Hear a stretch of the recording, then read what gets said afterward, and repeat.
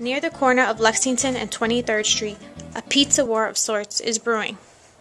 At Mike's, the owners have slashed the price of a slice to a single dollar. That's half the price of Frank's, just a few steps away, where a slice goes for $2.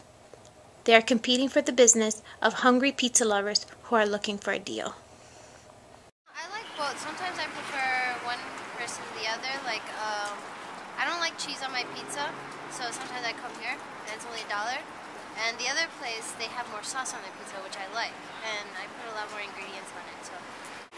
Here I'd rather pay $2 for a slice simply because it tastes a lot better. It has a better dough. The sauce I find is a lot better. The cheese is a lot better. Across the street it's very thin. It's very flimsy. It's a very small slice. And the sauce comes out like a can. While here I think they kind of home make their sauce so it tastes better.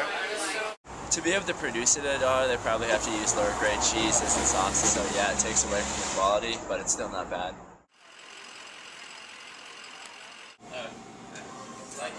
Most people, in their opinion, have come over here and said that they'd rather spend the extra $1 because it tastes better here. I know how the business works with dollar pizzas. You have to dim down the quality, so you pretty much pay what you get for it. It's pretty much the pies are always fresh, which is one of the reasons why people like it.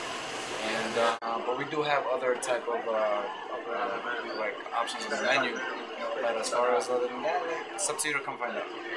I'm usually a quantity over quality type thing, especially with pizza, where there's no such thing as bad pizza. There's really good pizza, but all pizza's alright.